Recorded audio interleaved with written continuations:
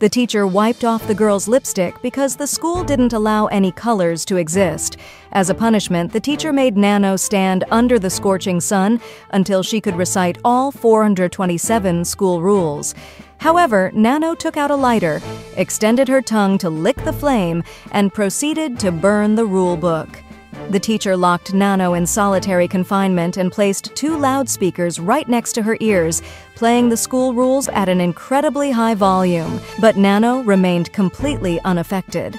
The next day, Nano appeared in the classroom with brightly colored green hair ties, and she was once again sent to solitary confinement. The teacher surrounded her with intense spotlights that blinked incessantly, but Nano seemed to revel in it.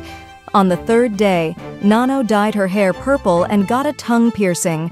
The teacher reappeared and locked Nano once more. The teacher used pliers to grip Nano's tongue and forcefully pulled it out.